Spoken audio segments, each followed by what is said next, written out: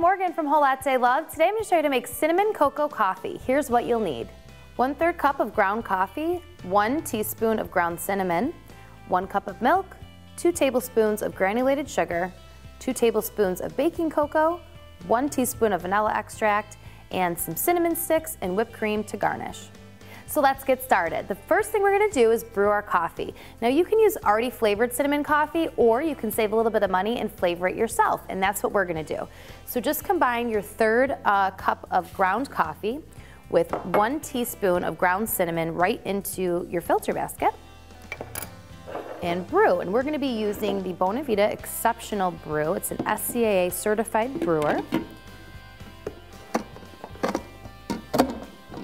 And let me turn this on. And now while that's brewing, we can go ahead and get our milk ready.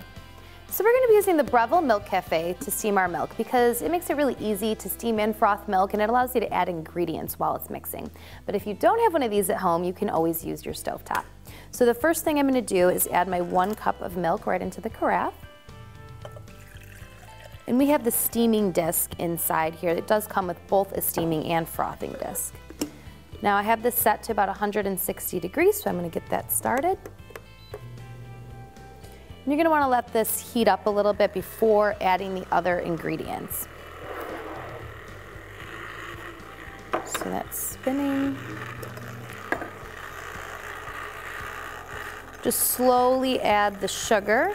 Again, this is 2 tablespoons.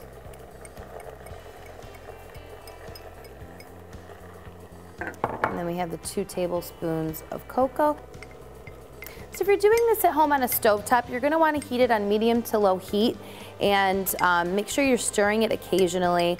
You don't want it to boil, so if you see bubbles start to form on the side of the pan, then you know that it's ready. So about 5 to 7 minutes.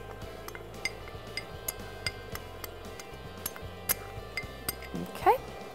And the last thing we're going to add is our 1 teaspoon of vanilla extract.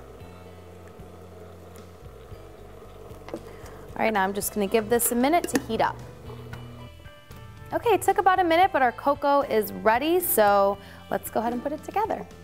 First thing we're going to do is add the cocoa to the coffee mug, and I'm going to fill it about 1/4 way. And now you just top it off with your coffee.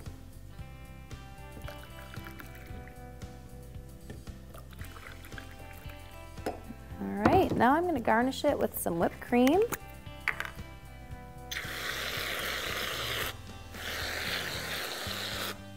A little dash of cinnamon and a cinnamon stick.